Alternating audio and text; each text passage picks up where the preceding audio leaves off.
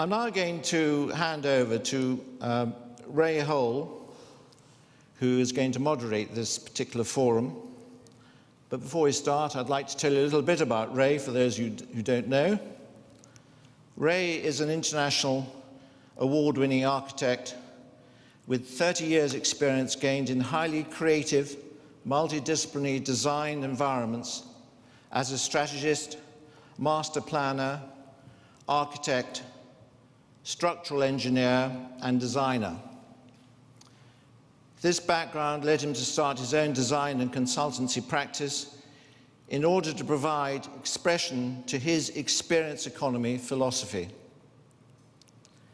Completed projects include the Snowdon Summit Visitor Centre, Hanover Rainforest House, Ripley's Believe It or Not Museum, Volkswagen's Autostadt, the Durrell Marwell Wildlife, plus design development on museums for Saudi Aramco, and the soon-to-open Collaboration Centre for the Kuwait Oil Company. Ray Hole.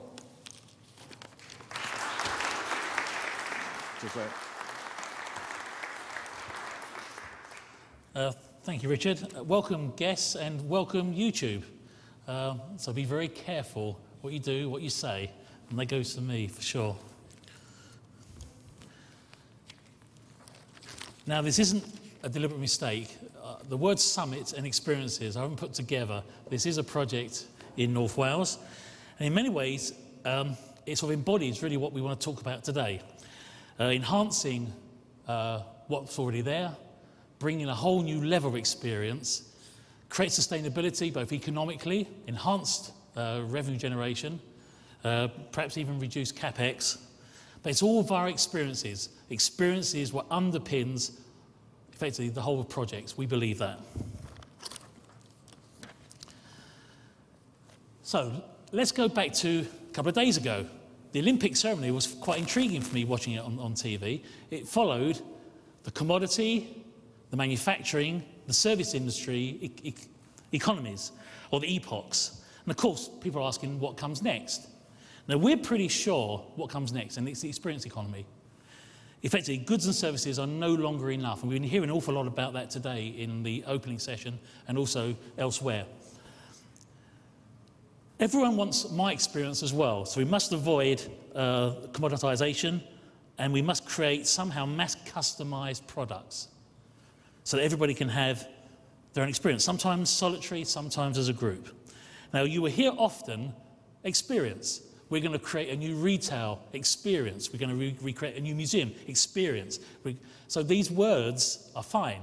But actually, how do you quantify experience? How do you actually qualify those? And also, strategically, how do you place a group of experiences together so that you actually create the experience signature that you demand, but also the economics actually are hit?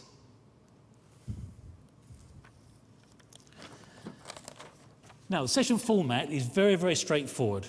I'm going to ask, if you like, almost a thesis, if you like, from an economist, that's David Camp from Econ, to talk about, effectively, the maxim of experience adds value.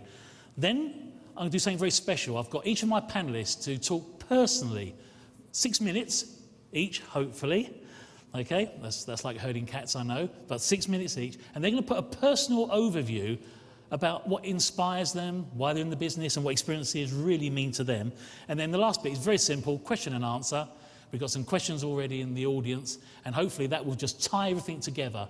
Hopefully, if we have a bit more time as well, we can draw some other questions, but that should be the format.